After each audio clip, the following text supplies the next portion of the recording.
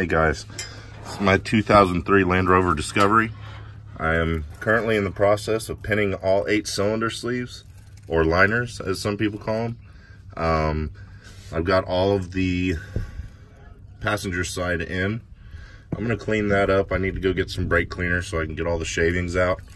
I need to get an O-ring kit for the oil pickup because I had to remove that.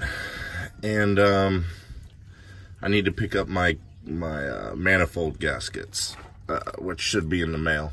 But it looks like, I don't know if I've got a head gasket going or not. There is some buildup over there.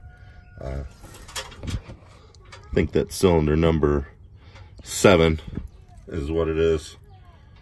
But I'll clean it off and see if maybe it was just an exhaust leak. Probably is what it looks like around the manifold. But yeah, tomorrow's going to be reassembly, which is motor mounts and oil pan, you know, the whole 9.